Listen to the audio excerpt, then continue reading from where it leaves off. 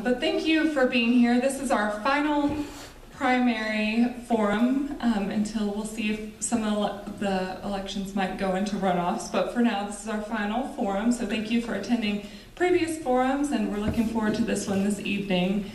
These forums have been coordinated and hosted by our Chamber Advocacy Committee, which is tasked with continually advocating for our members and acting as the voice of business for our community. All candidates that qualified for a local office or state legislative office qualified as Republicans, so the upcoming election on May 24th will decide our county and district leadership for the immediate future. And as leaders of our business and local community, I urge you to reflect on the impact that business has as you go to the polls. And early voting has begun, so you may have already voted, but I hope if you're here, maybe you haven't quite yet.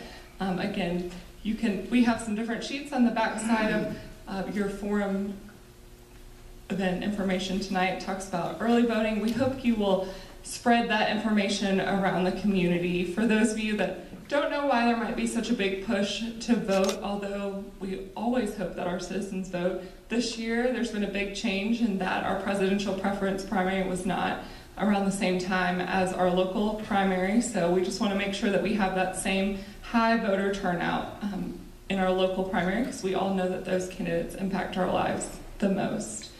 This evening, we're going to hear from candidates and currently elected officials for State House District 7 and State Senate District 51. Dawson County is also included in State House District 9. Representative Tanner does not have opposition, so he will not be participating tonight, but we encourage you to join us on May 19th at 11:30 a.m. for our monthly chamber luncheon at the Professional Development Center.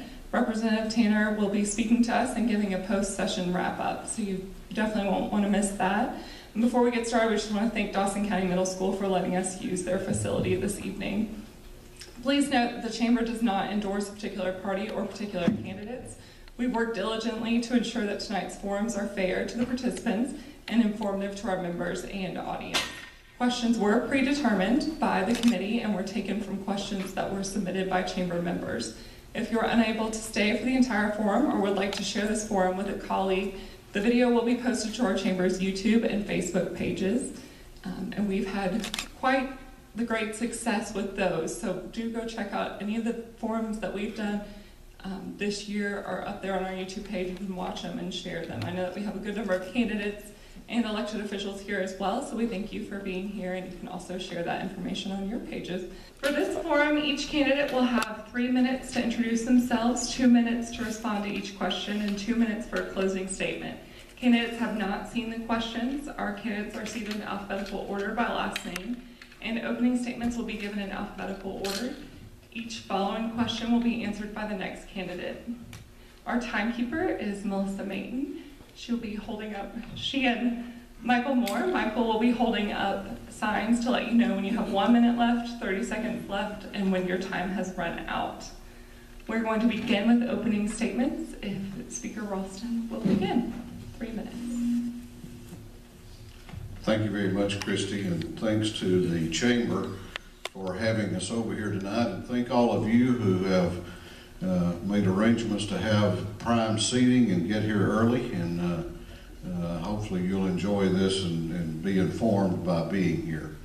I'm delighted to be here tonight. I have had the great honor of representing part of this county, at least, in the Georgia House of Representatives since 2003, and I've enjoyed the many friendships that I have made and still have here, and enjoy the opportunity of working with your local leaders, your business leaders, teachers, church leaders, and coming into the schools, speaking to the retired teacher group that I usually speak to every year. It's a great honor to get to visit over here, not just in an election year, but in each year, many times. So I just want to tell you that representing Dawson County for me is it's a real privilege. I'm here tonight because I'm humbly asking for your vote for re-election to District 7 of the Georgia House in the Republican primary coming up on May the 24th. I have a record that I think that I'm very proud of. We're not perfect, but we've managed to do some things, I think, that have moved Georgia forward over the past few years. I know that we hear a lot of people talk about people being angry and frustrated with what's going on in Washington. Well, I'm angry and frustrated with what's going on in Washington. But in state government here, we've been able to learn from some tough times and move forward in a very conservative and responsible way by balancing your budget every year, by reducing the number of state employees over the past 5 years by approximately 13,000, downsizing government, enacting tax reform and regulatory reform, which has stimulated a business climate here in Georgia that has allowed Georgia to grow 515,000 new jobs over the past 5 years. And even in this area, by cutting the unemployment rate by almost exactly 1/2 since 2011 in Gilmer and Fannin County that I represent, and by over 1/2 here in Dawson County. And I look forward to continuing some of those initiatives, focusing on job creation, economic development, the best of educational opportunities for our children, working on solutions to our rural health care problems. So I look forward to talking to you tonight, and thank you very much. Thank you. Hear from Mr. Sam Snyder. Thank you very much. My name is Sam Snyder, and I am a former teacher at Gilmer High School for 25 of my 30 years. And I have retired from that in October, and I still get the joy of coaching. And getting to coach against Dawson County over the years has been good. Aaron Haynes and I are close friends. And we've been able to win 17 state championships during my tenure. Now, why do I mention that in a political race? You have to be able to pull people together for a common purpose. You have to accept other people's ideas and thoughts. You have to take other people's opinions. And I happen to have the joy of having 2 coaches that's worked for me that were named Southeastern United States Assistant Coach of the Year. I allowed those men to speak to me frankly, to tell me exactly how I could improve my wrestling program. And I think those same skills for that, also being 20 years in our school system on our leadership team, also being able to create and build the first track for Gilmer High School in 1993 through the whole community coming together. There's been a lot of ways I've pulled people together. I think in the House of Representatives, I can also work for a common goal of improving our state. My wife, Carla, of 30 years, couldn't be here tonight. She has a couple of nieces she's helping to take care of and a couple of sick grandbabies. But in this race, I guess my concerns are career establishment politicians. If our state budget in 2010 was $18.3 billion, and now it's over $24 billion, and we've cut so many jobs, what happened that we had to spend so much money? It's a fair question. Those jobs in the DOT were sent to private business, but we still spend more money through DOT. The transportation tax that we had in 2015 took the DOT budget from $2 billion to $3 billion. That's $1 billion increase. It changed it to a excise tax. I agree with the consumption tax, but we already had a consumption tax. The second one that worries me besides the transportation would have to be RFRA. There's a lot of things coming out of Washington. You probably read the news or heard the news in North Carolina and even as far as Blue Ridge, Georgia, concerning social issues. Religious Freedom Restoration Act was introduced and passed in the Senate 2004, 15, and 16, not taken for a vote in the House. It was introduced also by Mr. Teasley in the House, not voted on. Why? Why a pastor protection bill to protect me as a pastor when I don't need protecting? Why not religious freedom protection for all citizens of all faiths? I believe we've got some things that are wrong in the State House, and I'm here to ask for your vote. And if somebody reminded me today, I'm here to ask for your prayers. Because being in a campaign is risky business. Thank you very much. Start with our first question, and Mr. Snyder will be the first to respond. Increased building of homes and the boom of the retail sector located along Highway 400 are clear indicators that Dawson County and North Georgia are growing and continuing to be a popular destination for Georgians of all ages and all stages of life. How do you believe we can improve infrastructure and the road systems that are so vital to supporting this growth in our local economy? Please provide examples of legislation you have supported or would support to achieve this, or ideas for funding sources. Great. This is a good question, but obviously for someone who's never ran before, there's no legislation that I would have introduced. But with the $2 billion DOT budget that we had prior to 2015, those funds should be distributed equally to the districts. I have some literature out there, if you want to get any of it, that shows what the next 18 months shows. And if you look for your county, you'll find how many projects are in Dawson, or Pickens, or Gilmer, or Fannin, up here in the North Georgia area. You can determine if it's being distributed equally. Or is it bully politics, where Josh McCoons found out that after the session, $10 million was taken out of his district for his opposition to Mr. Ralston and to Mr. Deal. And just this past week, another $100,000 was taken out of Josh McCoons' district because Josh McCoons doesn't agree with leadership sometimes. So I think it ought to be fairly given and allow the local area, your local commissioners, your local business leaders to determine how best to meet those needs. Right now, a certain list is given to the state, and then they send back what they'll cover, what they won't. Why not let the local governments determine what's the highest priorities for the tax dollars that are spent on roads and infrastructure? I think it took less than the 2 minutes needed. Thank you. Updated our funding model in more than 40 years. We were being held hostage by the federal government in terms of them not being able to pass a highway bill. And so I and others believe that it was time that Georgia took its own future in its hands, and we did that. And so we do have infrastructure on the way now that's being road and bridge repairs and renovation and enhancement projects in all 3 of the counties of this House district. You know, I'm not sure what he is talking about by bully politics, but let me just say, I'm not here tonight to defend a state senator from Columbus. I'll let him do that. I'm going to take care of the people in this House district, the young people in our schools, our seniors in nursing homes, and people whose future is here. I assume he's a grown man, this senator he's talking about, so I will let him take care of him, but I'm here to take care of the people of the 7th House District. Thank you.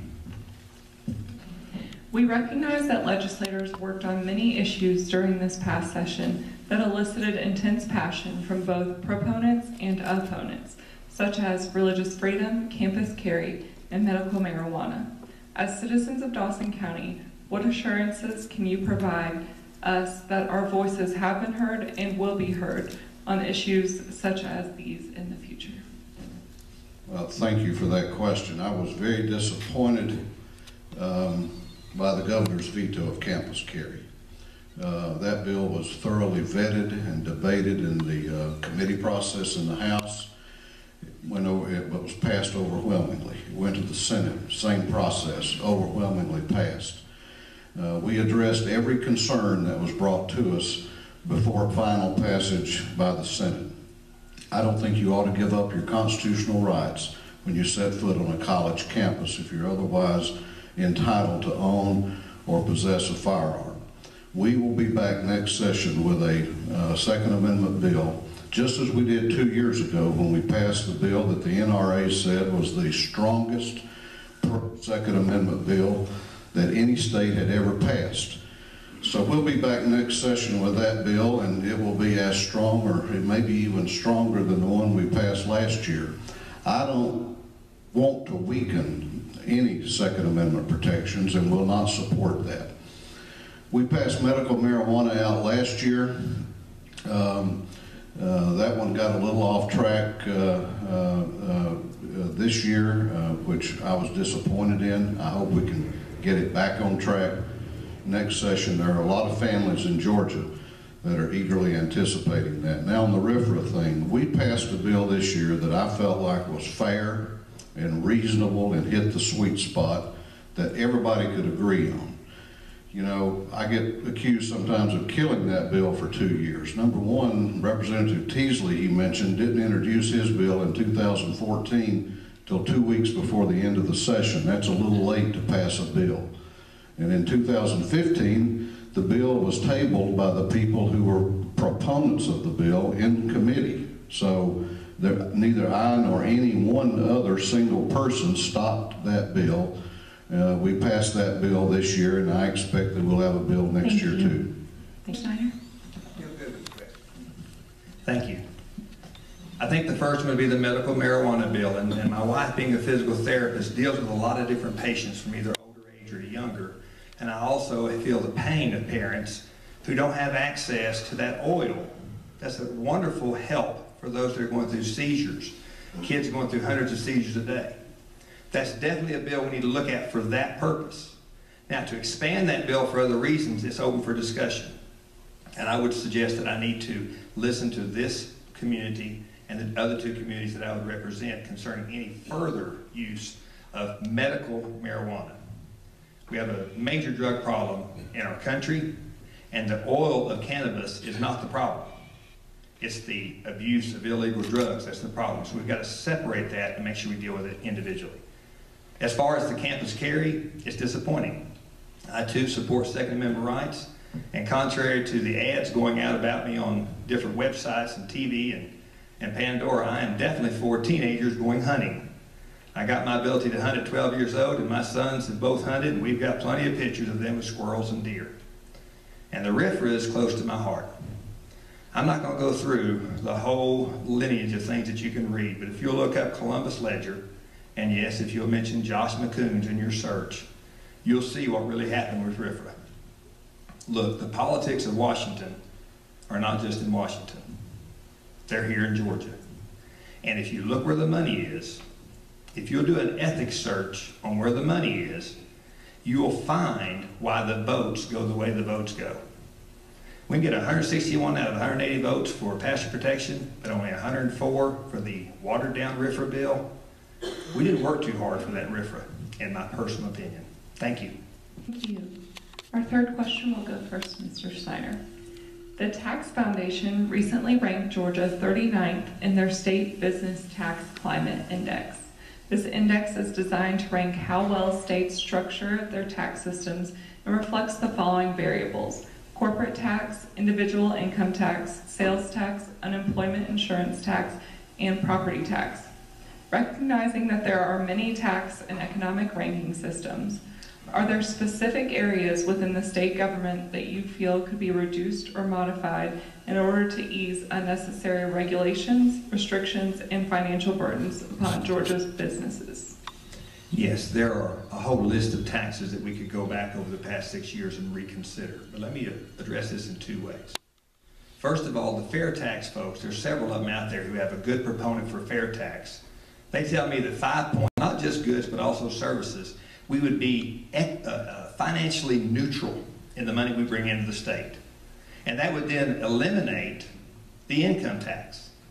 The motivation to work would not be limited by an income tax. It would be improved. So therefore, I would want to have a fair tax and look at that as actual tax reform. The Senate gave their 2 people towards the committee that was agreed to in 2014. We don't have one yet from the House. We'd like to have the House join in on that discussion concerning tax reform. And then as far as property taxes, like anybody else, I hate paying rent on my property. But we have to find a way to continue to cut certain things. And if I was looking at the House of Representatives, the State Senate, the whole Capitol, I would begin with some of the things that I might consider to be fluff. For example, it was brought up that we gave, in previous forums, a raise to Georgia State Patrolmen. I think they were ranked 50 and now they're ranked 49th across the nation. And yet the head of the Georgia State Patrol is in the top 3 of the nation. Are we overpaying at the top while the men on the field are not quite being rewarded for their hard work? So I would look at some of the added things we have that we don't necessarily need to run government. And that's what you've heard throughout the presidential campaign. $19 trillion in debt, really? Surely there's something we can cut. And the state has to balance their budget. They have to do that. But it keeps going up. At some point, why don't we stop it going up, cut out some fluff, and solve the problem. Thank you for your question. Thank you. Speaker Ralston.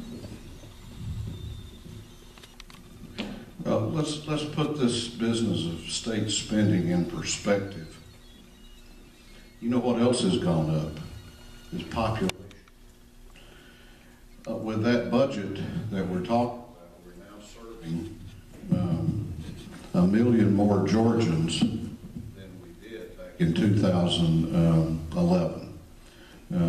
So if you look on a per capita basis, per person, we are now spending the same thing in fiscal year 17, which begins in July, that we were spending in fiscal year 2007, 10 years ago. So we're serving more people with less. I think that's significant. And tax reform is something that we're looking at every session. But tax reform is you know, you can't just put it on a bumper sticker. It's a little bit more complicated than that. We're going to have to ask ourselves some tough questions. Do you want to put the sales tax back on groceries? That took 7 seconds, by the way. Do you want to put the sales tax back on groceries? What services do you want to tax? Do you want to take away exemptions to some of the charities here in Georgia? So these are hard questions that you can't answer with a bumper sticker. And we're looking at them, and we'll continue to look at them. But you have to sort of understand this process. I want to go back 1 second, if I can, to this issue of guns. You know, my opponent mentioned something about a website that has that inaccurate information. It basically says he's supporting a specific gun bill. I take him at his word. If he thinks that teenagers ought to be able to hunt with a long arm, then I will accept that. But that means he either didn't read the bill before he embraced it, or he didn't understand it after he read it. And that doesn't give me any comfort on the Second Amendment. Thank you. Move on to our fourth question, which Speaker Ralston will be the first to respond to. It's our final question before we move into closing statements. Dawson County is home to the longest operating corn maze in the state, Uncle Shucks, one of the top fall agritourism destinations, Bird's Pumpkin Farm, the tallest cascading waterfall east of the Mississippi, Amicalola Falls, and the North Georgia Premium Outlets. Georgia's 7th District is home to many other agritourism and tourism destinations, such as apple barns, wineries, and historic downtowns. How do you propose to promote and foster the sustainability and growth of tourism, in particular agritourism, throughout the state of Georgia, given that it has such a great impact within Dawson, Gilmer, and Fannin County? Thank you for that question, because that is a question that gets me excited. When I go around this district and I go to all those facilities, then I am excited about our future, and I see the jobs that we're creating. And so the way we do that is we help our Department of Economic Development aggressively promote our area, which they are doing now. You know, maybe if we get a new speaker that lives in Valdosta, maybe they'll promote Valdosta rather than Dawson, Fannin, and Gilmer County, because I think that seems not to be too big a deal to some people. But what we have to do is recognize that agriculture is changing. What we've tried to do, for example, is make natural gas more accessible to poultry farmers, for example, in Gilmer County. One little thing we did this session was we shifted some money, didn't increase, but shifted some money to give the wine industry here in Georgia a viticulturalist. I didn't know a year or two ago what a viticulturalist was, but that's a scientist that treats diseases in vineyards. We were having to go to Virginia or Pennsylvania or North Carolina and get on a list to wait on one of their people to come in to help our people, and that's a booming industry here. We've got a lot of industries like that.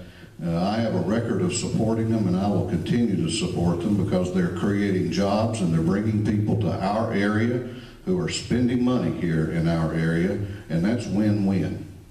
Agritourism, I love the signs that we have on each area to help point people towards those. I'm not mistaken, that's been a state issue that's been very helpful. The biggest thing we can do for agritourism and for all business is less intrusion, less regulation. Step out of the way. The state government did not produce these jobs. The state government's job is to keep an infrastructure and to keep the government going away from controlling private business. But we would want to do everything we could to encourage further development, but the government will not produce the jobs. It's the wonderful people in a country that believes in private industry. Now, at our school that I've been at, we have a great FFA program. And what I've been excited about is not just that these folks know how to grow plants that I go buy every year from the plant sale, but the leadership skills. At the board meeting about 2 weeks ago, they showed their Robert's Rule of Order. It was an amazing display of about 12 minutes of how they followed all the guidelines, and then the next week went on and won the state championship in Robert's Rule of Order. They understand leadership.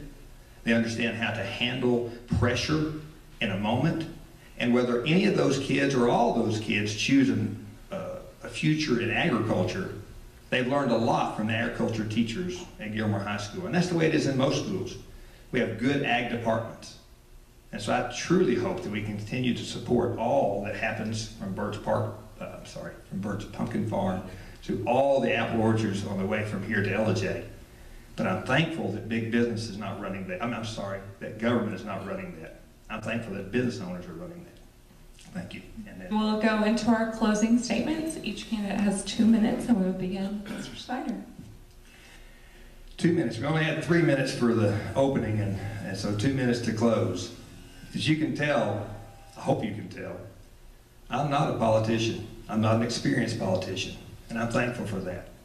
It's time for citizens. It's time for representation by citizens. I never thought I could be attacked as much as I have, and just simple little things.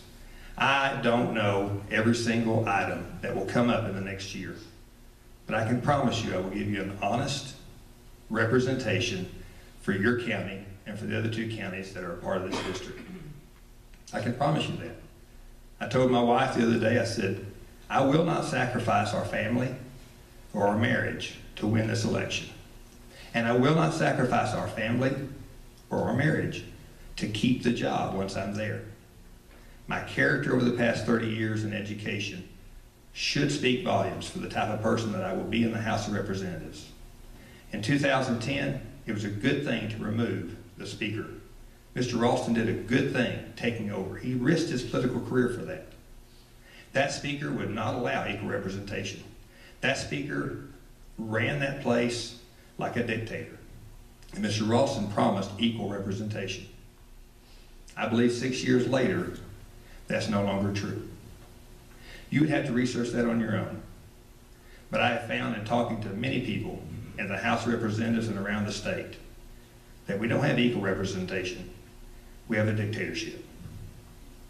Just like in Washington, they're trying to control our lives.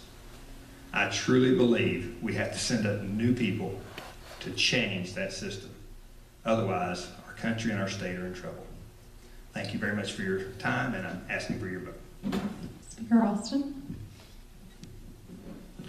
Thank you again for being here, and thank you for hearing us out. And again, I ask for your vote, either in early voting, which is going on now, or in the primary on May 24th. It is an honor to represent you, and I treat it that way every day. I'm a little confused about this dictatorship and bully politics thing, because first I'm blamed that I tell people what to do, and then I'm blamed because I don't tell them what to do and get enough votes to pass certain bills. So I'm not sure what it is. You know, I don't know what all this talk is about a tax. You know, when we take positions and make simple statements that we're for this bill or we're for that idea or we're against that, you know, we're held accountable for that. And if you can't take the heat, then the kitchen door is open. You know, I went through 2 years ago when we went through this same little campaign. some attacks. I went through some attacks. One of his major contributors stood at a rally in LJ and called my dad, who had been dead for 4 years, a snake. And I had to call and reach out to my son, my daughter, and my nieces and nephews that night, who were very upset by that. He never disavowed that. I don't think he ever gave him his money back to completely sever that relationship.